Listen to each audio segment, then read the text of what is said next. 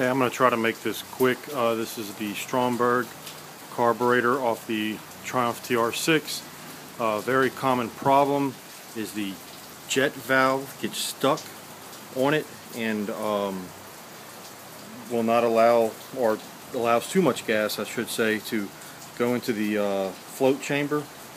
And this is a quick method of fixing that. I pulled the carburetor off. I already removed the air filters off the car. Pull your carburetors off. I just pulled the rear carburetor off because that's the one I'm having the problem with. I've already disassembled it most of the way. This is the float bowl. As you see, you want to look in here, you want to see if there's any sediment in there.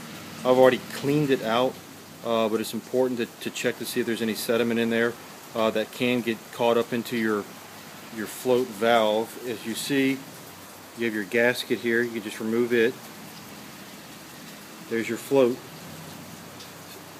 Just remove your float. It basically just snaps out. Excuse my video while I'm trying to do this. But it just pops out just like that. And then there is your needle valve as it focuses. And so see how it's closed. Sometimes it can be stuck in that position. This is a brand new one. It's in there pretty tight. I've already loosened it for demonstration purposes.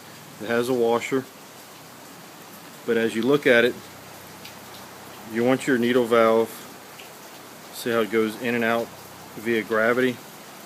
That's how you want it to fall. And I was having a problem with this one. It was staying like this in the closed position. When I turn it, it would stay closed. A lot of that could be due to sediment.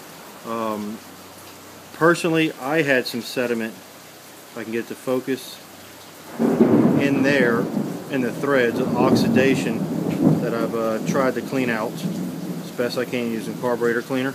But you want to get it as clean as you can, because these little needle valves, there's not a whole lot of clearance in there, and if a little piece of particle gets stuck, it'll get stuck and can ruin your outing pretty bad. I went to a car show yesterday and it got stuck on me, and at the car show I had to pull my carb off and fix the problem.